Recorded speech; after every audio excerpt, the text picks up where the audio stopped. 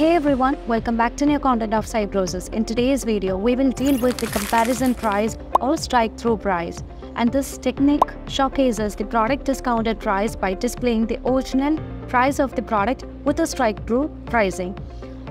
This also displays the discounted price besides it. To manage with the comparison price, the website administrator needs to enable the option from the configuration settings of website module. So let's see how can we just manage with the comparison price in Odoo 17 website. The comparison price can be enabled from the configuration settings of Odoo website. So once you have enabled this feature, you can save the changes that you have made in the configuration settings.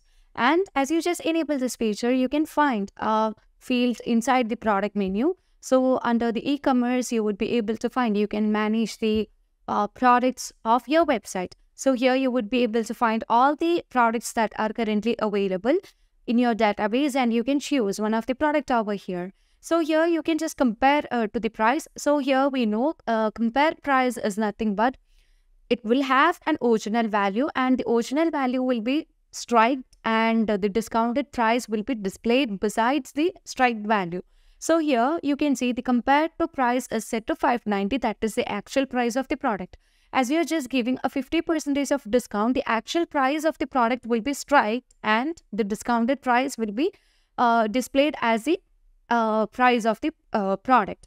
Now let's move on to the website. So in the website, you would be able to find that the original price is shown over here. Besides of that, you can also find the selling price of the product. Now you can just add this into the cart, and you can see currently the product has just moved to the cart, and you can also view it in the cart.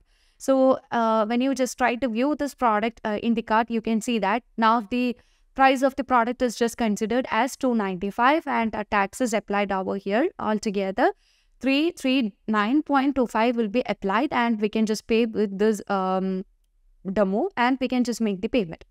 So we have just done with that, and once the payment is processed, you will get a successful message of the ordering of the item. So I hope this video clarifies how to manage the compare price in Odoo 17 website module. So if you want Odoo customizations or Odoo tutorial videos, feel free to contact Cybrosys, and as always, stay awesome and thank you for watching the video.